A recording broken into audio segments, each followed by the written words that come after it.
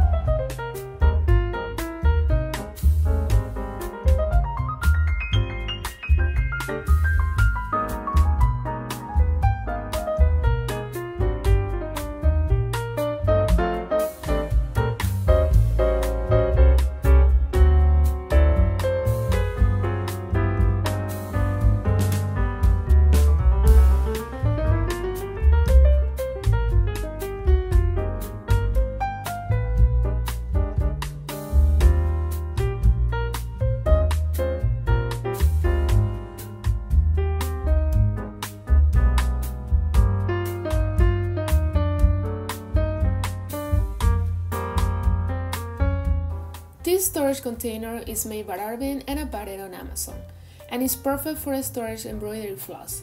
Even though I don't have a lot of embroidery floss yet, I wanted a good place to store all my DMC floss and keep it organized.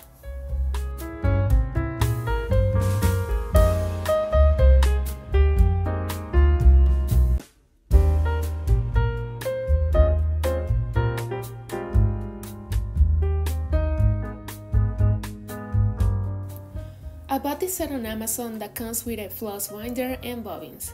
I was thinking about getting the clear bobbins but ended up buying the white ones, and I think they're perfect for this storage container.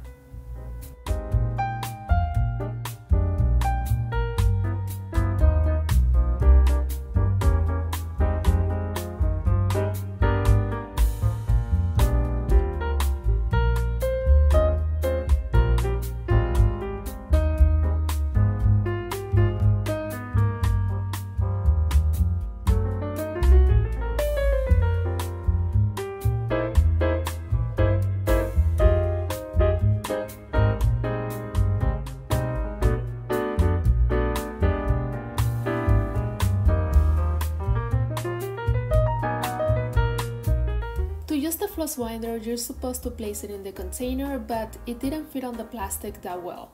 So I used one of the dividers to make it more stable, and it worked perfectly.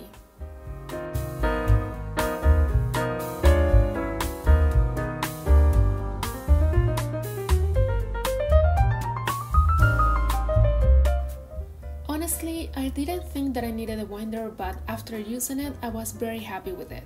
It made the process so much easier, and I like how it helps me to wrap the floss around the bobbin evenly and makes it look so much better. Also, it was kind of fun to do it.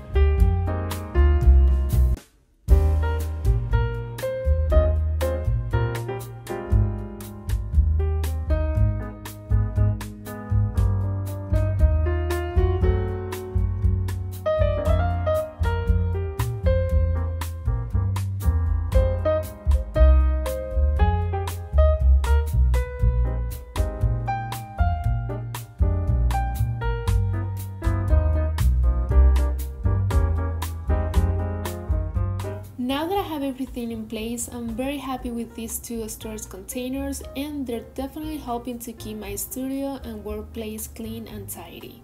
Let me know in the comments which one of the two was your favorite and if you're thinking about getting one of these.